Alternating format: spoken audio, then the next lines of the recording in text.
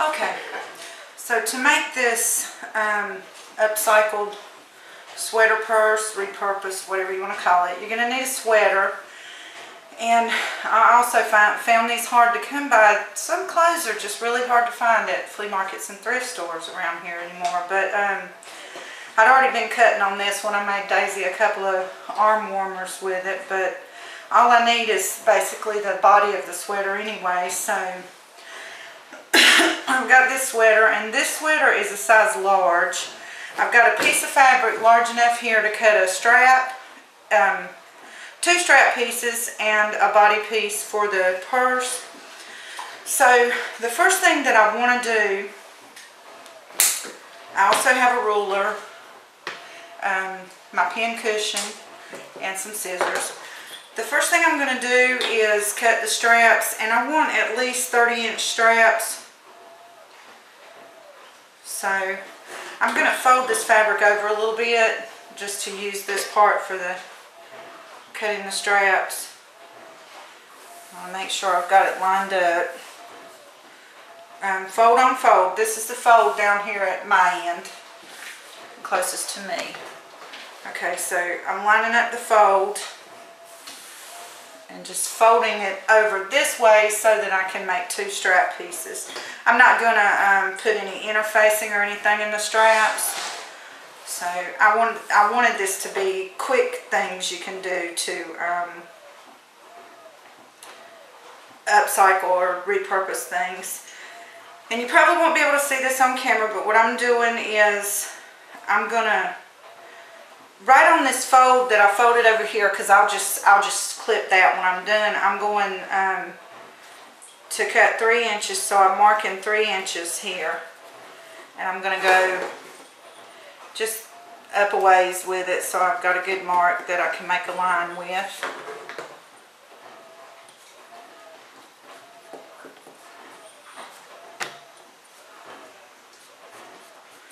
And then, since this is on the fold, I'm going to measure up to 15 inches. And I'm using those lines that I just made as a guide. And I'm going to mark this and then mark across here. And this will be 1 strap. I'm not making 2 straps, but I'm making 2 pieces. And then what I want to do is just pin a little bit so that everything stays in place while I'm cutting these pieces out.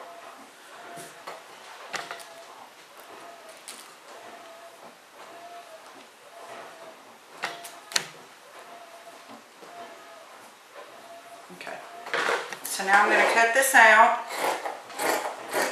along this line that I made.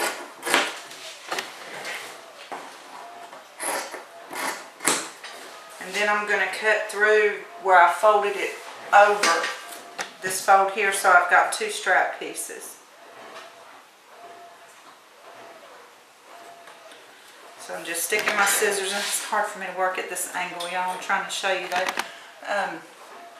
And just cut as neat as I can, going down that fold.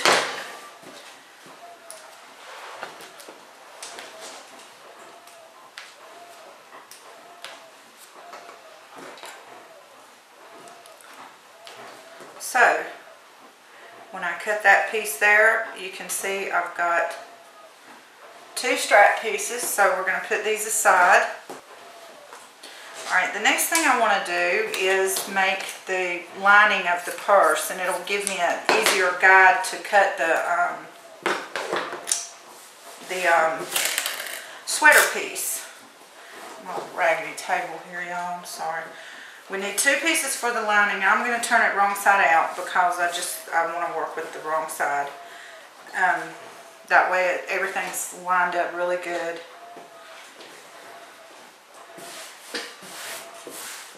So, and I'm trying to do this without a pattern, like I said. So I'm not really doing a lot of measuring with this. It depends on the size sweater you got and how you can work with the material of the sweater. So I've got this on the fold is over here, and then I'm going to fold it over again so that I can make my drawings on the fabric, and I've got a nice neat cut once I've cut everything. So working from this fold over here so that I'll have two pieces, what I'm going to do is decide, I think that my purse is going to be about 14 inches. So I'm marking it at 7.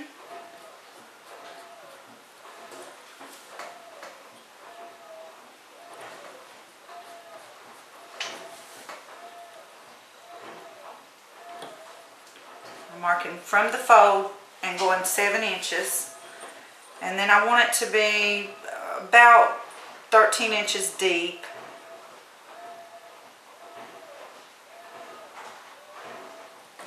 So I'm going to mark that from 13 inches down, and I'm leaving a little bit because this is uneven here. And then I'm going to go across here and mark for the top of the purse. And I want it to be rounded.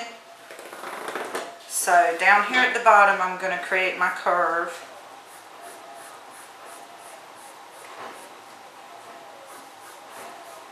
I'm just drawing that curve there. Now what I'm going to do is pin it so that everything is in place and not moving around while I'm doing this cutting.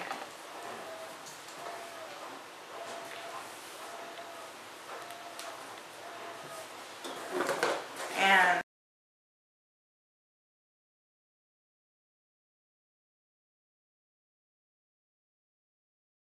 now when we take our pins out,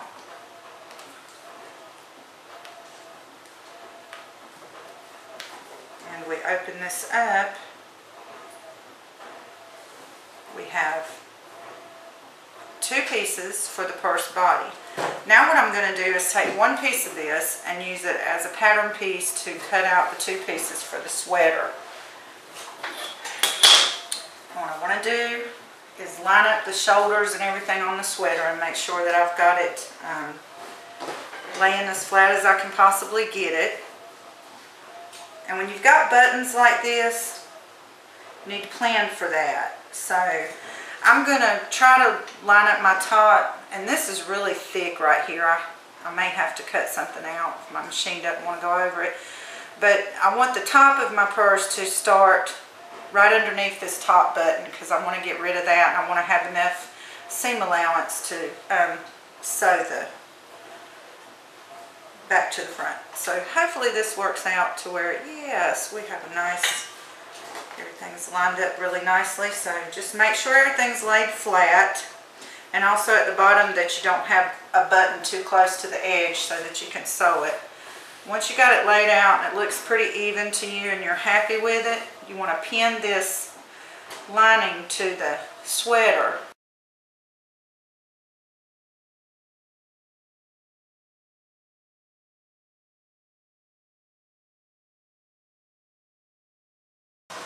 So now we have